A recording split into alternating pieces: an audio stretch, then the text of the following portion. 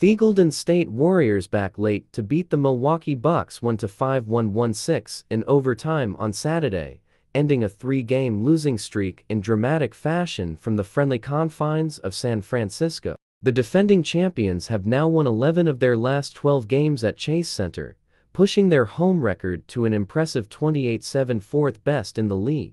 Steph Curry spearheaded Golden State's furious crunch time rally, scoring his team's last 8 points of regulation and blocking Drew Holiday at the rim with 2.9 seconds left to send the game to the extra session.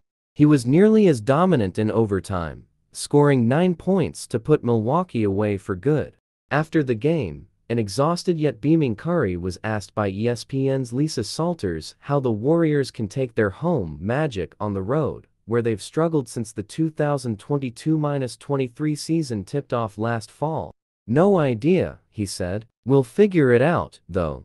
Golden State's home road splits this season are basically unprecedented in the modern NBA. Its gaudy home record is even more impressive considering Curry and Andrew Wiggins have each been sidelined for separate weeks-long stints. The Warriors' 7-26 win-loss total on the road, meanwhile, might as well be the very worst in basketball. Only the tanking San Antonio Spurs and Houston Rockets own inferior road records than the Dubs.